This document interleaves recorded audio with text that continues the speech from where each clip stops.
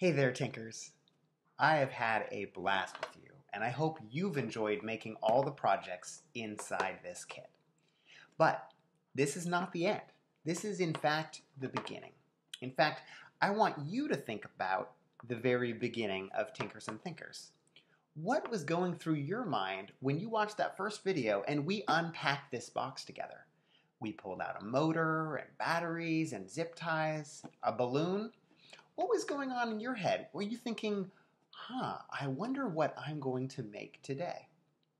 Because I want you to revisit that question and hold on to that. Because there are so many more things you could create with the little bits and bobs inside your kit. And in fact, you could make much, much more if you combine parts and powers with other tinkers in your town. I hope you guys have been building together already, but if not, reach out and talk to other tinkers and find out what they might be making with their tinker kit.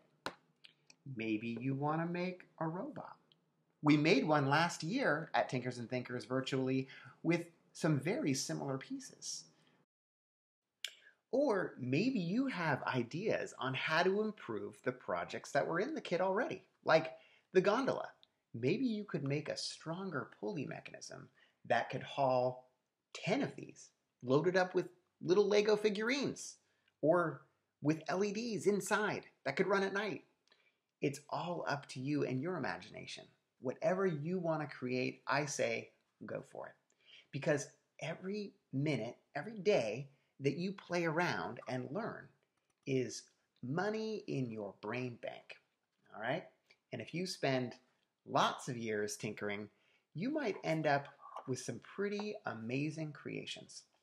I've been inspired by my own dad who loves to tinker, and so I'm going to leave you with a little video of a robot that he made recently that I think you'll enjoy.